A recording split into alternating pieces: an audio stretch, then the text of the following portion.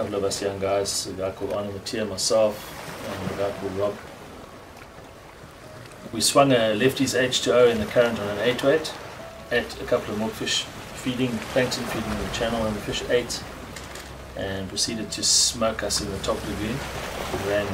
Ran us right to the backing knot, jumping like crazy, and the rest is history.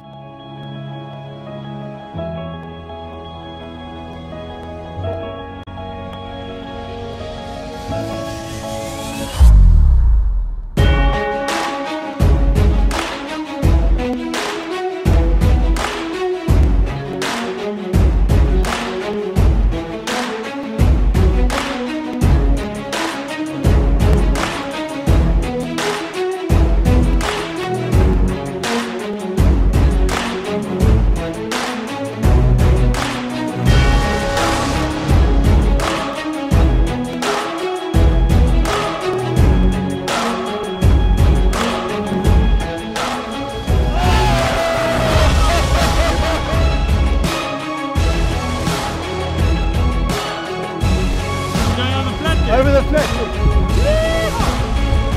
Over the flesh! There's other flesh anyway.